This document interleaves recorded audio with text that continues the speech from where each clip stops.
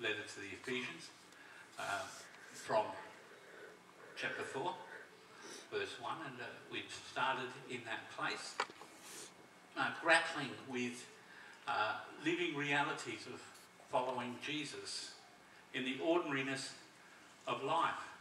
And some of it's been good and empowering, and some of it's been challenging and hard.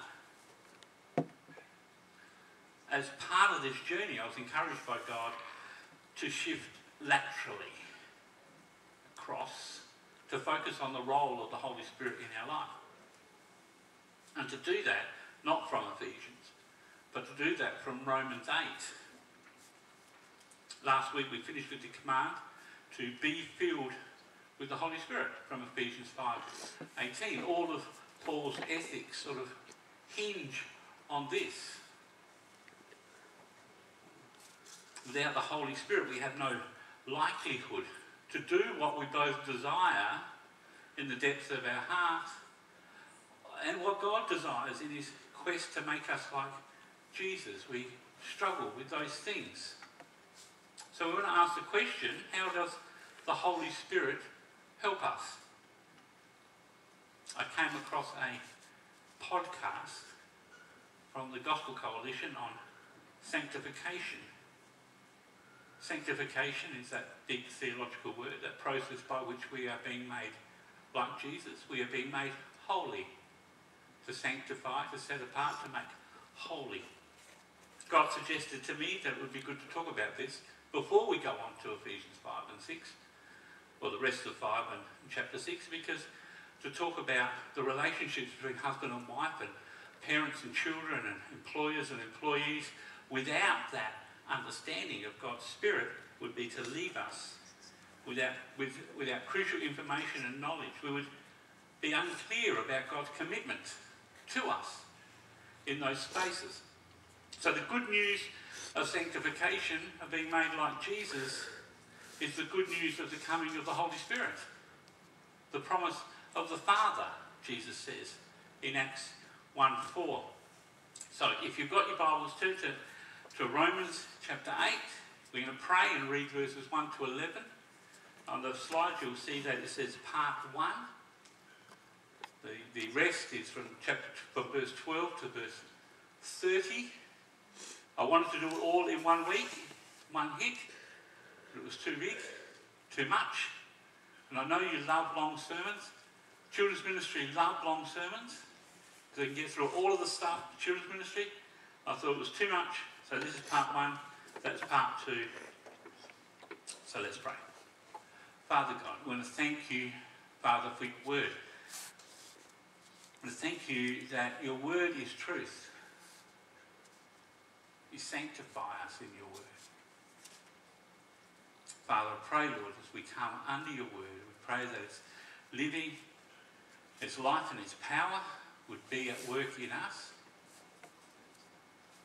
Father, we pray, Lord, that by your Spirit you would awaken us to the realities of this passage. We need you. We have no chance without you. Come and work in us, we pray. In Jesus' name. Amen. So, text.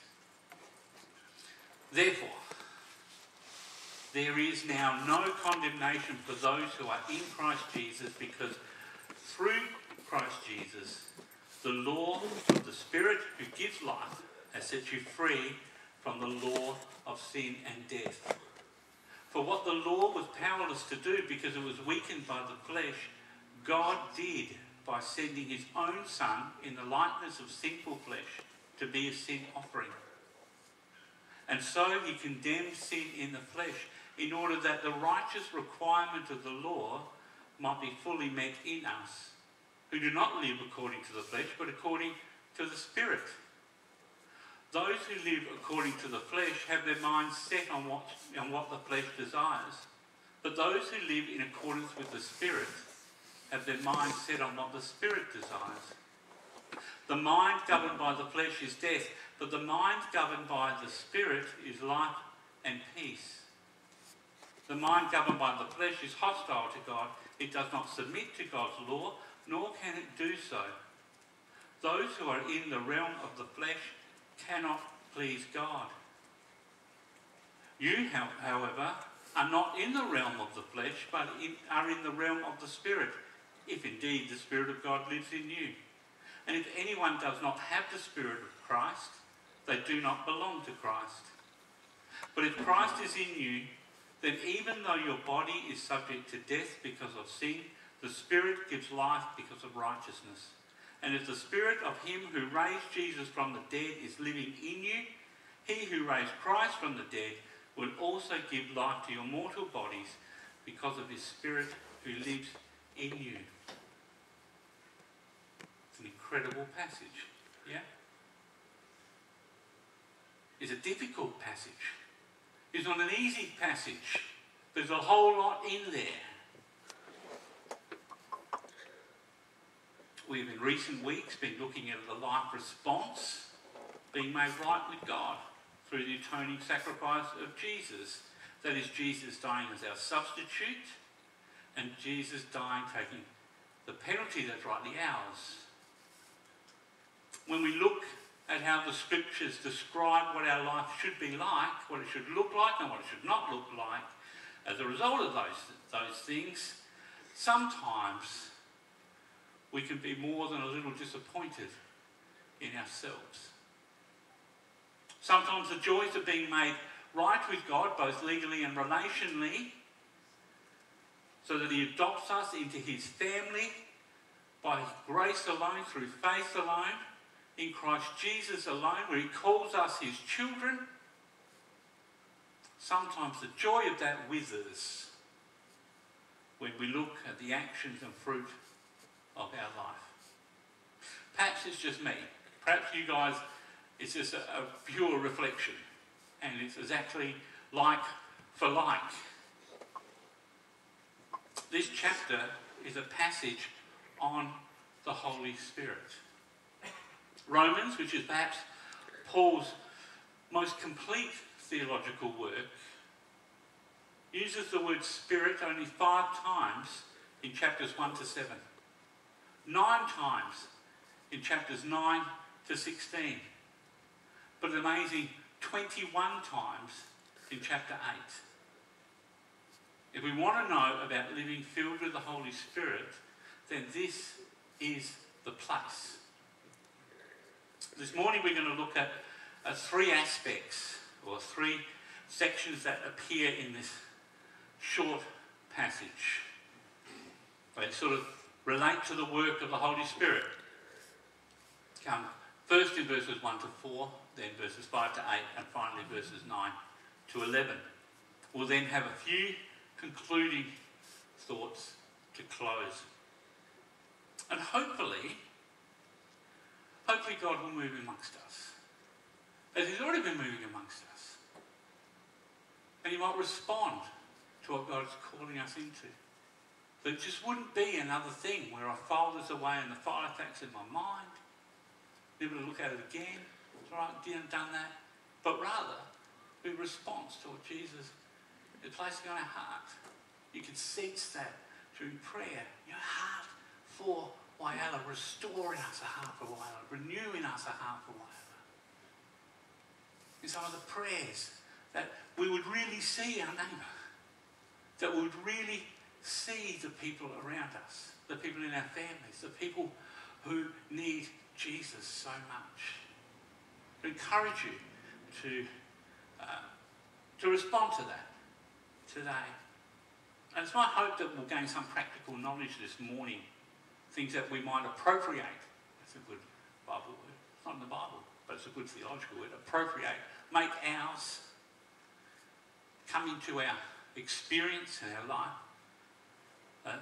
That mean that sanctification is good news too. So here we go. Point number 1. It's a big long point. Take up half the note space in the newsletter bit. Both justification and sanctification are grounded in the finished work of Jesus and become ours through the Holy Spirit. And we think we know this quite clearly, but it arises strongly in this passage. The relationship between justification that we have in Christ Jesus and the enabling of the Holy Spirit to meet the righteous requirements of the law is introduced for us in those first 4 verses. Verse 1 begins with that amazing truth, doesn't it? Therefore, there is now no condemnation for those who are in Christ Jesus. Condemnation was ours, though, wasn't it? It used to be ours. There used to be condemnation when we were not in Christ Jesus. It was ours through both the guilt of sin and the power of sin in our life. It's the work of the preceding chapters in Romans that give us such confidence in the finished work of Jesus. There is no condemnation because through Jesus and him alone, the law of the Spirit of life has set us free from the law of sin and death. But what is the law of sin and death? What is the law of the Spirit of life?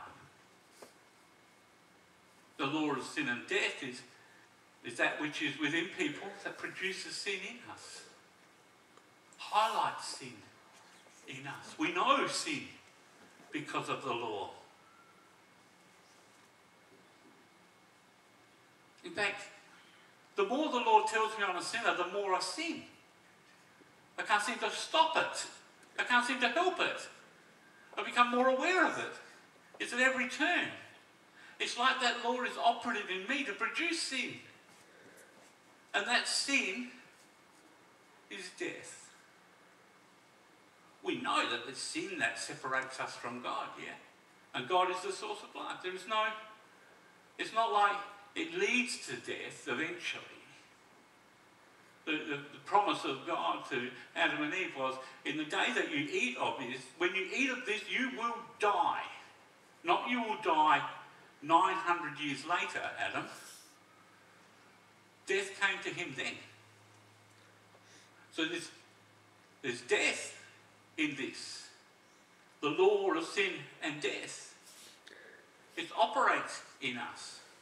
But now we are free from that law through the operation of another law, the law of the Spirit of life.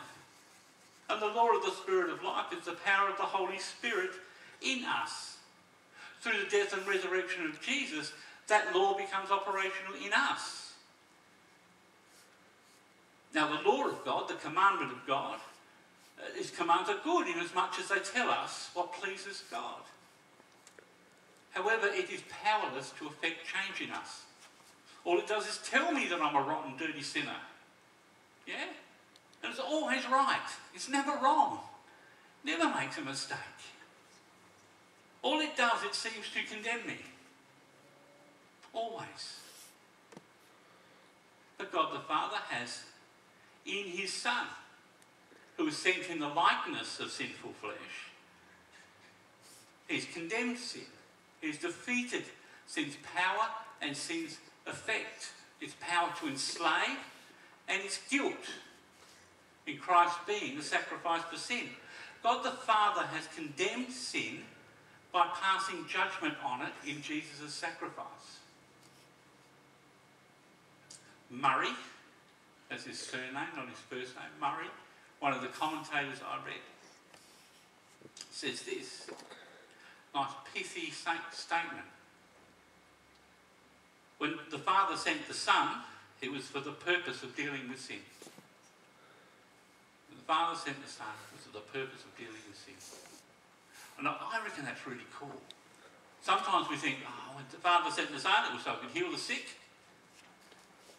blind eyes would be opened, he could raise the dead. All of those things are the effect of sin. All of those things exist in our world because of sin. All of them. They didn't come about on their own. Sin brought them about. You know, what Jesus does is so much more than balancing the scales of justice in our life. It's so much more than wiping the slate clean. We can't say, Jesus wipes the slate clean, you can start again. You can't say, Jesus gives us a second chance or a third chance or a fourth chance. You can't say Jesus gives us any chances at all, because that's not what he's about. You're not interested in giving you a second chance. If you stuffed it up the first time, you will stuff it up the second time, and the third time, and the fourth time. Who has tried to deal with sin in their life on their own? And who's been successful? For as many times as you've tried to deal with sin on your own, you have failed. Jesus is not about giving you more chances. It's much more than that. Rather, God the Father, through the gift of the Holy Spirit, has committed himself to us. Paul writes in Philippians chapter 2, verse 13, it is God who works in you to will and to act in order to fulfill his good purpose. God is at work in us to exert his will in our lives, so we might be conformed to the image of his Son. We might become more like Jesus. Since sin is condemned by Jesus' sacrifice, and the benefits of that victory are available to the believer through the indwelling Holy Spirit who now empowers and directs believers in life, Paul can write that the righteous requirements of the law might fully be met in us, who do not live according to the flesh, but according to the Spirit. But hasn't Paul just said that the law is powerless? Helpfully, Murray aids us. He says it is by the indwelling and direction of the Holy Spirit that the ordinance of the law comes to its fulfilment in the believer. And by the operations of grace, there is no antimony or contradiction between the law as demanding and the Holy Spirit as energizing. But let's see what that looks like. Yeah? Let's see what that looks like. Point 2. Those governed by the flesh are different than those governed by the Spirit. Again, that's like stating the obvious. My wife gave me a t-shirt. On the back it says, Mr. Obvious. Because I state the obvious so often that here I go again. It should be obvious, yeah? Paul contrasts the life of one governed by the flesh with the life of one governed by the Spirit in verses 5 to 8. He shows us at least 4 descriptors of a mind governed by the flesh. Now, mind governed by the flesh is a worldly mind. It's interested in worldly ambitions.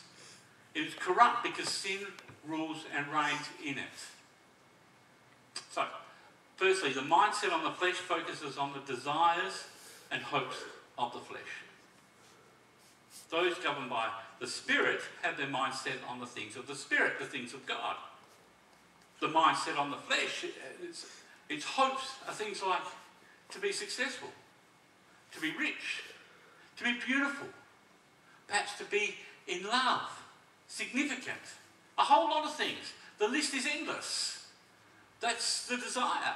That's what the mind is always on about. The mindset on the things of God is set on his agenda. People come into faith in Jesus, justice, mercy, righteousness, love for God, love for neighbour, love for one another. The very things we prayed about today, all encapsulated in that. A heart or a mind set on the things of God. Secondly, the mind set on the flesh is death, inasmuch as it has no connection with God. It is separated from God, and so it is a stranger to the life and peace that come from God. The mind governed by the Spirit is connected to God, and so is familiar with the life and peace that come from God. While the mind governed by the flesh might get spiritual feelings that we associate with a spiritual life, that we might feel good or feel spiritual. I don't know how many times you feel, when you hear a worship song, a good worship song, or you're in a space with lots of people worshiping, you think God must be present because of that. Because it's so spiritual. It feels so spiritual. You might hear a song on the radio and you feel spiritual. Those feelings can belong to a Christian or a non-Christian. The feelings. You know, feelings will lead us astray, won't they? Feelings will lead us wrong. It's just what we want, what we desire. They're not always bad, not always wrong. But we can't set our compass by them. They're not the life that Jesus is setting aside for us. It's the life of the worldly mind. No difference, really. Life only comes by being governed by the Holy Spirit. It doesn't come in any other way. Thirdly, the worldly mind is hostile to the things of God. It will not submit to God, and it cannot submit to God. It can't do it. It does not like the law of God and sees the law as its enemy. While it might agree with God's good outcomes, it will try to get them without God. So the worldly mind may produce things that our world, our cultures might think is good, such as equality between races. That's a good thing. Our culture thinks that's a good thing. It does lots of things to try and make that happen. But it's not the same as God wanting those things to happen. God decisively makes those things happen through Jesus. Not through trying to make us conform in some way to making this happen, which always seems to fail in people. It's like one of those balls you have. You fill them with flour, a balloon, yeah? Like a stress ball, one of those things. You squeeze it. And if you have another ball on the outside, you've got a hole in them, and you squeeze them and it pops out in one spot. Yeah? If you have a ball with one hole, the more holes you have, the more places it pops out, and you can't seem to keep it in. You know, we get justice or something good happening, we squeeze on the ball, it just pops out somewhere else. Doesn't it? We feel as though we're getting there with racial equality, but we just squeeze a little and it pops out somewhere else. It may not be racial inequality, it may be sexual inequality, it may be cultural inequality, it may be a whole lot of other things. It just pops out. Pops out. The world can't change my heart. That's the trouble, isn't it? So while the agenda, while the desire might be the same with what God might want, it can't do it or won't do it God's way. Just because there's water in a creek doesn't mean it's fit for human consumption. Yeah. Just because the world might want something that's similar to what God wants doesn't mean we should pursue it the same way the world pursues it. Fourthly, finally, in this point, the worldly mind cannot please God. It cannot please God either by nature or by application. It's not within the capacity of the mind governed by the flesh to please God, for it never had faith in God. The essence of sin is to be against God. We might say that the mind governed by the flesh, by worldliness and the corruption of sin, is utterly depraved, utterly unable to do anything about it, even if it ever wanted to. All that requires the action of God's grace. Thirdly, those governed by the Holy Spirit have resurrection life. So in verses 9 to 11, you know, Paul is always focusing his readers in this chapter on their inability to please God. He barely goes a verse before reminding them that everything is empowered and enabled by the Holy Spirit through the cross of Jesus. He's always pointing us there. He's saying, you got nothing in yourself, it's all there. It's the only place it exists, is there. There's nothing of us that contributes to being in Christ. Just as Paul has given us some characteristics of the life governed by flesh, or the mind governed by flesh, he now gives us some characteristics of the life governed by the Holy Spirit. He gives us at least 3. You'll probably find more because people are smarter than I am, but 3, and then we'll be out of time anyway. Firstly, those who have the Spirit of Christ, the Holy Spirit, they belong to God. We did not always belong to Christ. There was a time when we did not belong to Christ. Rather, we were slaves of another, the friend of death, the father of lies. We were his slave. We might not have been aware of it, but we were certainly doing his bidding. And now, because of Christ Jesus' death and resurrection, and because of grace, we who have set our hope on Jesus, we who are justified, have the Holy Spirit in us. There's no other way to receive the Spirit of God, the second person of the Trinity. You can't get it any other way. You don't get the Holy Spirit by singing better or nicer, coming to church more often, putting more offering in the offering bag. You don't get the Spirit of God from doing that. If that were the case, we would have no trouble, would we? Our budget would be met every week. But that's not how we receive the Holy Spirit. Only by faith in Jesus. Only by him. If we have the Spirit, we belong to Jesus. If we belong to Jesus, we have the Spirit. Secondly, the Spirit gives life because of righteousness. There's a direct connection between the life we have because of Jesus' death and resurrection and the life we can live because of the Holy Spirit. They're not causal though. They come together. Yeah? It's not causal. It's like they happen at the same time.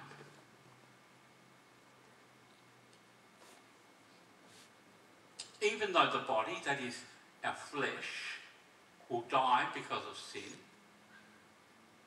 the Spirit gives life because of righteousness. Let's note that it's not our righteousness that is the source of the life. Rather, it's Christ's righteousness. Always Christ's righteousness. Never mine. It's an alien righteousness. We might believe in aliens. It's a righteousness that does not belong to me. It's his. I have it from him.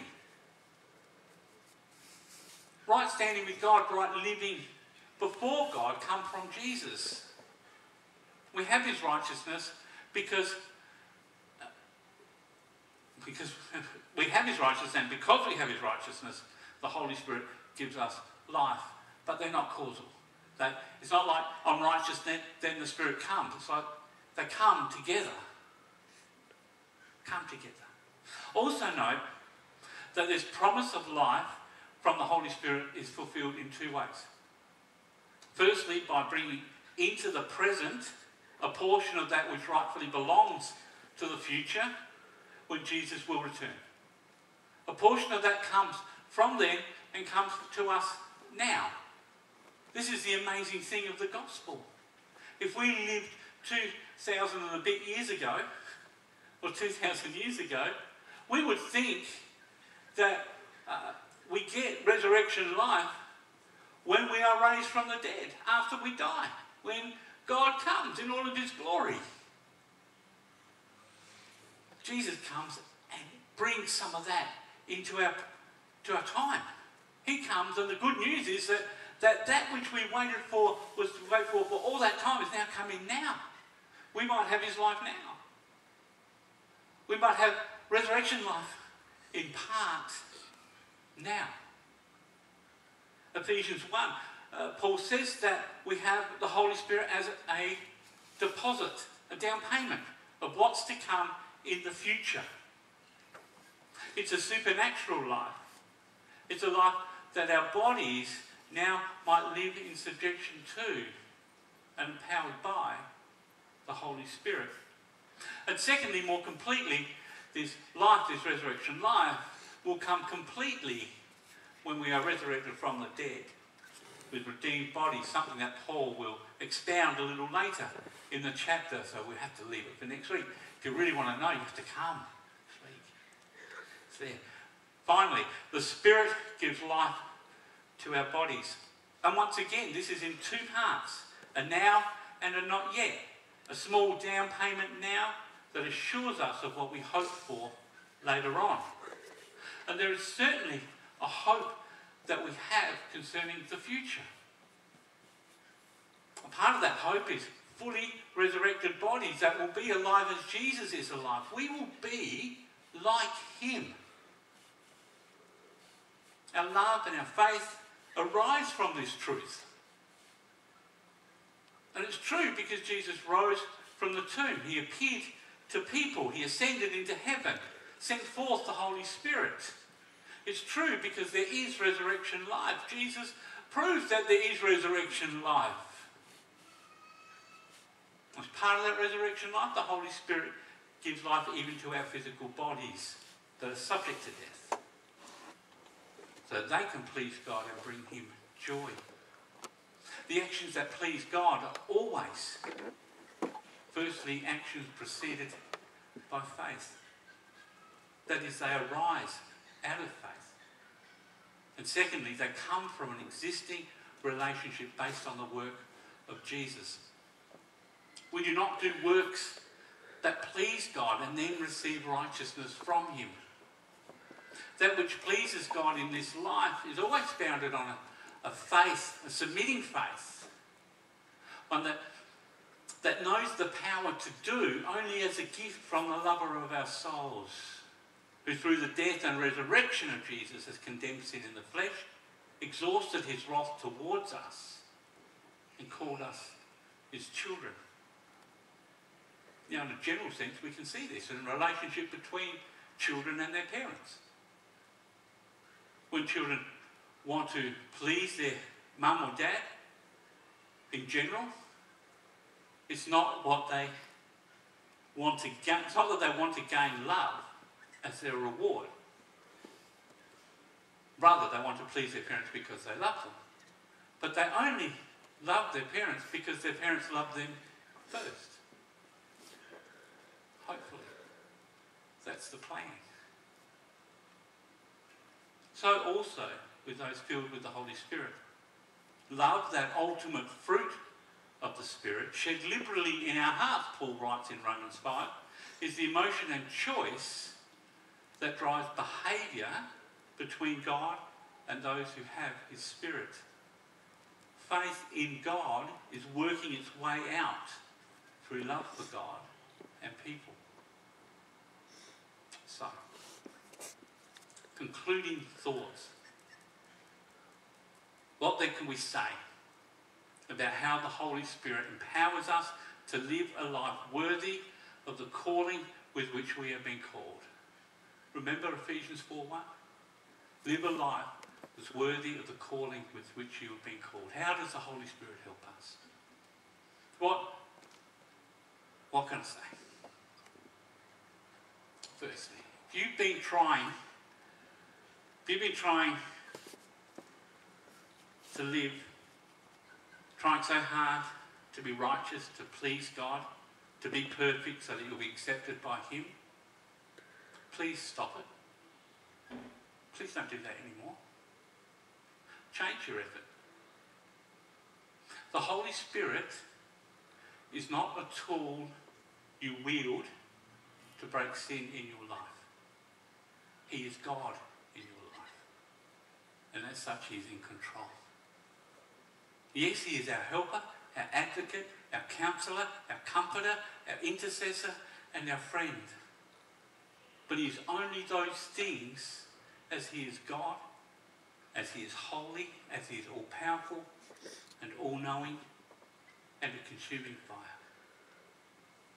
Have no doubt he is in charge. Secondly, if you believe in Jesus, you have the Holy Spirit. If you have the Holy Spirit, you belong to Christ. Believing in Jesus in this way means to place your whole trust on him. Apart from him, you have nothing before God. He is your everything.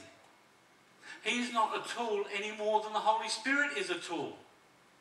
Jesus doesn't fix your problem with the wrath of God, or your problem with sin, or your problem with anything. Jesus is not a handyman to fix things when they go wrong, or to fix things that are wrong with you.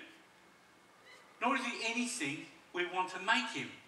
Jesus is God. Quit treating him like a handyman to fix your problems. If you've been using Jesus or using the Holy Spirit simply as a tool to make you better, to make you more acceptable to God, then stop it. Stop it. This passage in Romans says stop it. Stop trying to use God, use Jesus, use the Spirit as a tool. The gospel is not that God, through the ministry of Jesus, makes bad people better. No.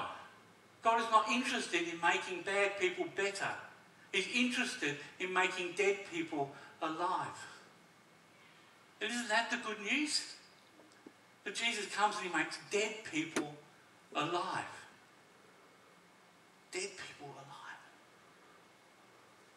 The effect of using the Holy Spirit of Jesus as a tool to get better is foolishness. It's idolatry in so many ways. It's just another form of self-righteousness. Another way of getting ourselves right with God. When the truth is, without Christ Jesus, we are dead in our sins. Each and every one of us, dead. It's just taking our time to lie down. Yeah. Dead people can't get better. Yeah. But faith says, I'm alive only in Christ Jesus. I'm righteous only in his righteousness. The life I have is only that which the Holy Spirit brings. If you feel as though you need someone to talk to, pray with, or whatever, if something this morning has touched you in some way that you want to, just respond to that. I'd encourage you as Cynthia comes and helps me by singing in tune this last song. I'd encourage you to do that, and we'll pray for you. And after that, we'll pray and close the service again.